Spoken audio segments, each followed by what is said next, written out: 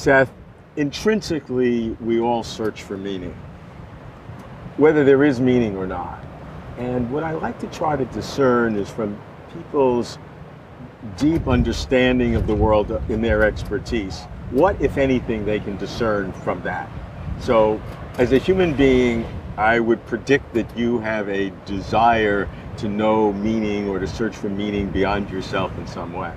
But as a physicist focused on quantum information theory, what does that tell you? Well, as a human being, I would say the search for meaning doesn't usually reveal it. But in my personal experience, that finding meaning in things is often a serendipitous effect, a byproduct of trying to understand what's going on. So, and as a scientist, understanding what's going on and the mechanisms by which physical systems behave is different from searching for meaning. You're looking for something that's more prosaic, just a physical theory that's good enough to describe the thing you're looking at. And it need not really mean anything except it worked, it was good enough. However, as part of this searching for mechanism, I find that bits of meaning creep in whether I want them to or not. So my research focuses on how the universe processes information at its most fundamental levels. I use this to try to build quantum computers with my experimental collaborators. And then I also use it to try to understand aspects of the universe as a whole. Because the universe as a whole is effectively a giant computer. Actually, effectively is the wrong word.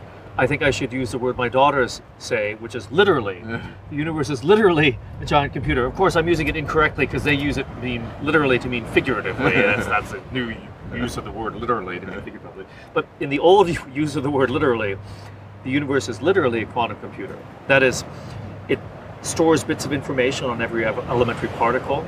Every time those particles interact or collide, those bits are transformed and processed, they flip. And the bit flipping that is going on in the universe is technically a computation. It's what's called a universal computation, capable of doing anything a digital computer can do. So this scientific and mathematical result that the universe is a giant quantum computer, I think does have, dare I say, profound implications for the meaning of what's going on. Some of them are kind of entertaining things and actually sort of liberating. So for instance, the fact that the universe is a giant computer means that there are features of the universe and things that are going to happen that we'll never be able to predict, even if we use the entire universe to predict it. Because it means that there are things that are going to happen where the only way to find out what's going to happen is just to wait and see. And that's kind of nice, really. Like, I mean, it's a good excuse for why I didn't realize that this really bad thing was going to happen. It's not my fault, right? The way my old original MacBook Pro used to say when it couldn't execute a command in a vaguely feminine voice, "It's not my fault. I can't execute the command. It's not my fault." So the other question, which is related to the search for meaning that this computational nature of the universe reveals, is a rather deep one, I'd say, a question that people have been asking for thousands of years, which is why the universe has structure. Why is the universe so complex? Why do we see this diversity of living things, of non-living things, stars and planets, variation wherever we go when we look in the heavens, when we look closer to the Earth, when we look under a microscope, we see this incredible detail and complexity. Where the heck did that come from? So actually this computational theory of the universe gives us an answer which the ordinary laws of physics don't give us. So the ordinary laws of physics say, well, we have very simple laws. They can be written down on a t-shirt. At MIT, where I'm a professor, I see the laws of the Standard Model written on t-shirts quite frequently, with the laws of gravitation on the back, right? So we have simple laws, and then our observations of the cosmos indicate also that the universe began 13.8 billion years ago in the Big Bang in an exceptionally simple state. So we have a simple state and simple laws.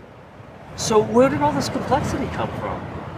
In some basic technical sense, the universe should be simple. It's like, we just take these simple laws, we take the simple state, we evolve it forward by a few billions of years. It should be simple. What the heck happened?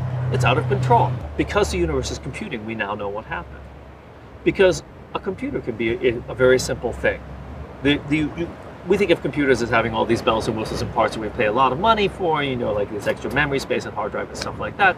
But actually, to be a universal computer, you can be a very simple, you know, homogeneous thing made out of bits that are just flipping by some law. You know, you can make very simple models of computation that are universal computers. So to be a computer, you can be very simple. And indeed, you know, our universe is a computer because the laws of physics, which are simple, support universal computation.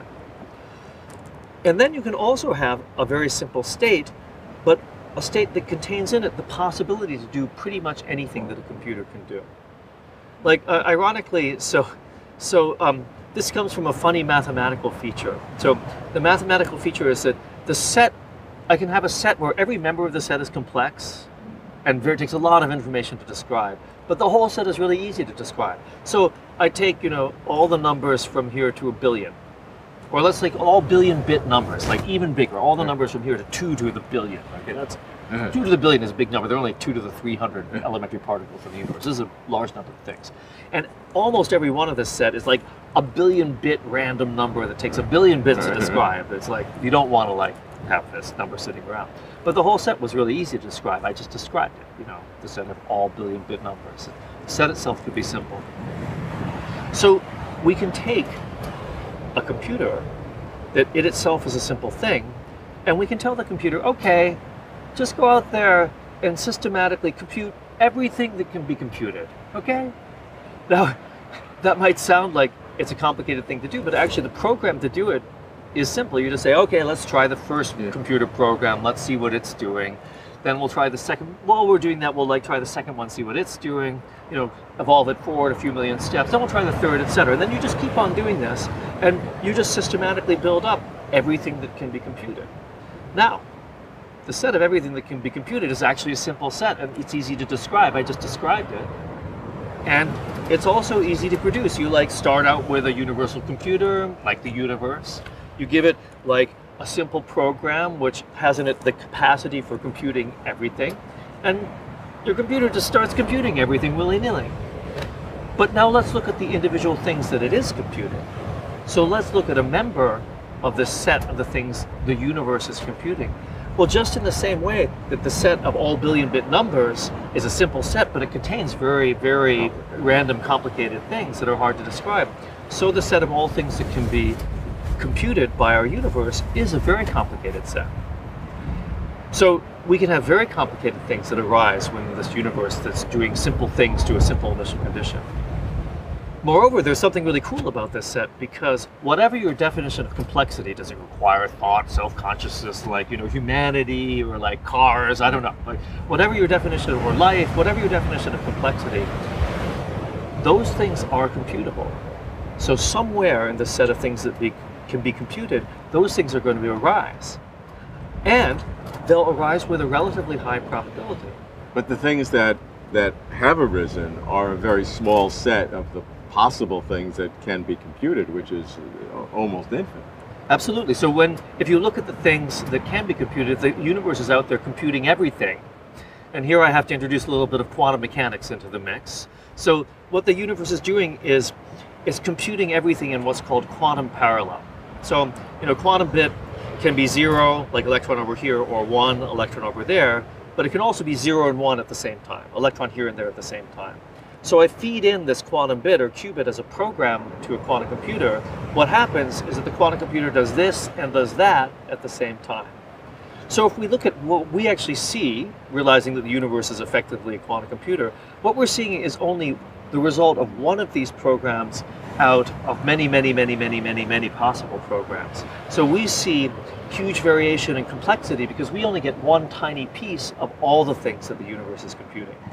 Meanwhile, out there in quantum land, the computer, the universal computer that is the universe, is computing every possible thing. But what we see is only one piece of this giant computation. So we're seeing what's real, and everything else is another kind of reality, or those kinds of quantum computing are possible realities, but we're seeing the one that's actualized.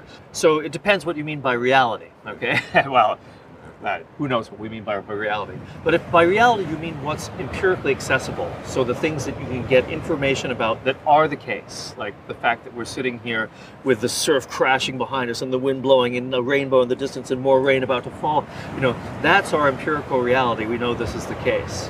So that empirical reality, the reality we have, that's just our one piece of this overall quantum system, this overall computation. The remaining pieces are real in some quantum sense, but they're not empirically real. These other pieces are what are often called in quantum mechanics the many worlds, that the universe is constantly splitting up into many worlds of which ours is only one. And the key thing to remember there, that if you think that reality is empirical reality, then our world is the real world, and these other worlds are not empirically real. If you want these worlds to be like quantum real, sure, you can call them quantum real. But people would say that our world is empirically real to us, but those other worlds are empirically real to those denizens of those worlds. Sure, but I don't care about them. They never write, they never call. because they cannot write, they cannot call, they cannot get us information. So sure, they might be real to them, but I don't care. I'm happy to be here by the beach with you, Robert.